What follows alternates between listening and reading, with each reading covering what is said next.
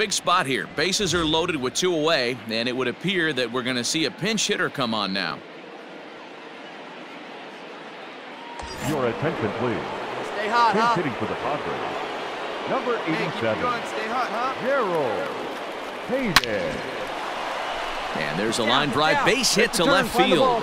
And that'll bring in the go-ahead run from third. It's now a 4-3 game. And he will add yet another game to his incredible hitting streak as it now reaches even further into the stratosphere.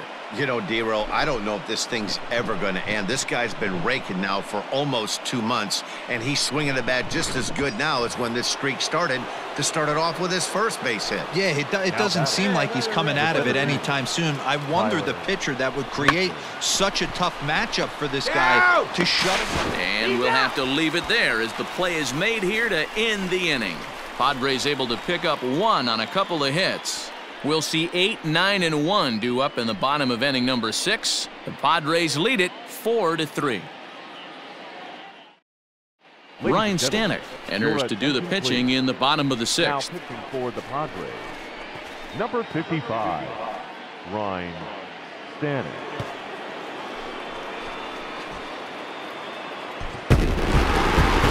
Well, listen, there's no doubt they were pressing during that 7-game losing streak. But that's behind them now.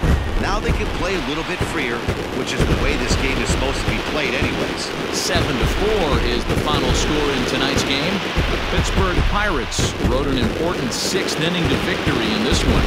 Brusdar Graterol earns the victory in relief in this one, his 7th of the year.